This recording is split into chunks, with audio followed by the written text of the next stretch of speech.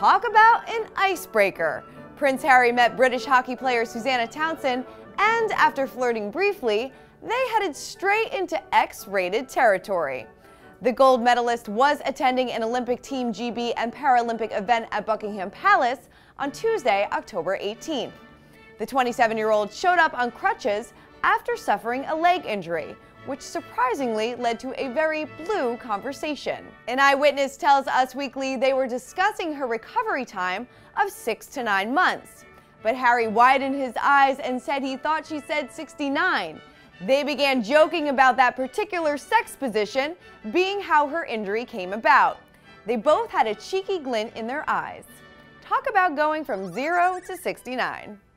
A source added that the 32-year-old British royal liked Susannah's naughty personality.